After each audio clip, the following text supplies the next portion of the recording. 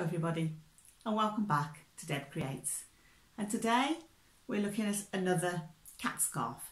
So this time it's a children's one, so small size, and if you've looked at the other cat scarf that I made, which is an adult one, then you'll probably already know that this is the pattern, and I got that off, I think, Pinterest.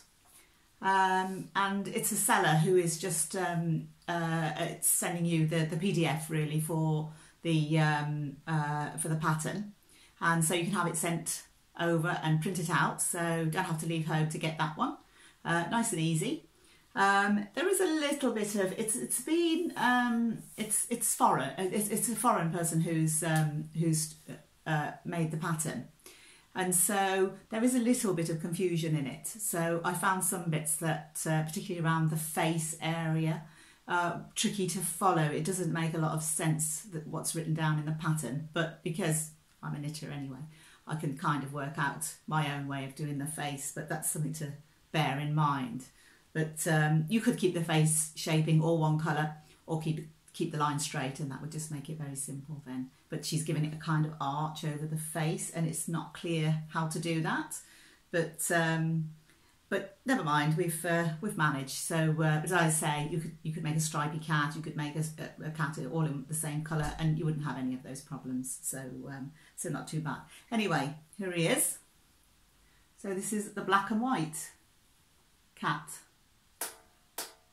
So for this cat, he's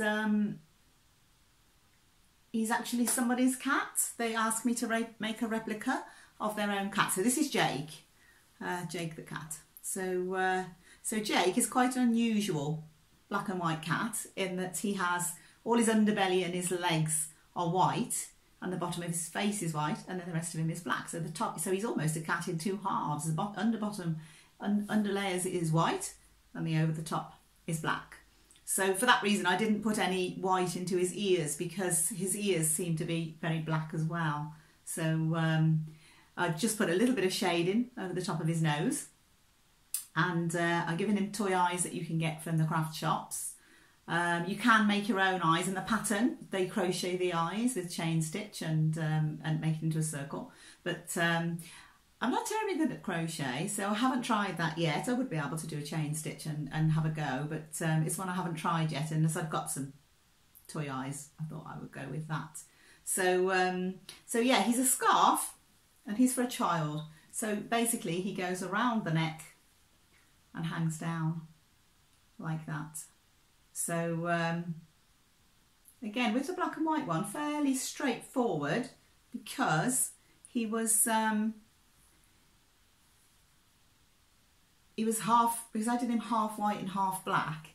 That was quite easy in the body, because you then fold it in half, so that was quite easy. And to keep the legs white as well, that made it quite easy. So not as difficult as doing a multicoloured cat, or somebody's asked me for a tabby, so that's going to be fun. So not quite sure how I'm going to do that one yet, but anyway, I thought I would show you, as I've made another one. And so there you go, that's Jake, black and white cat. And yeah, I don't think there's much more I can say about Jake. You put the little paw shapings in, so on the front he's got paw shapings, there you go, underneath and over the top, and that just gives him, but you don't need to put those on the back, because he'd be the wrong way up. His paws would be on the underside on the back, so you don't need to do that. And what she suggests in the pattern is that when you make the legs and the tail, you do that on a circular needle. You put that all onto a circular needle, so it then follows the right shape as it's laid out, so that when you fold it in half, everything goes on top of each other, so the legs match up and everything matches up. So that is a good point, because it does make it a lot easier to do that way. So okay, so we've got a bit of a Christmassy theme going on today, as it's as we're in the Christmas period. So there he is, Jake the cat. And if you like Jake the cat, give me a thumbs up, and if you want to subscribe, then I'm going to put on very shortly, I'm going to put on the Inuit or the Eskimo and the Husky dogs, which again, because that's on a nice wintry Christmassy theme. So we'll have a look at those next. Thank you for watching. Bye.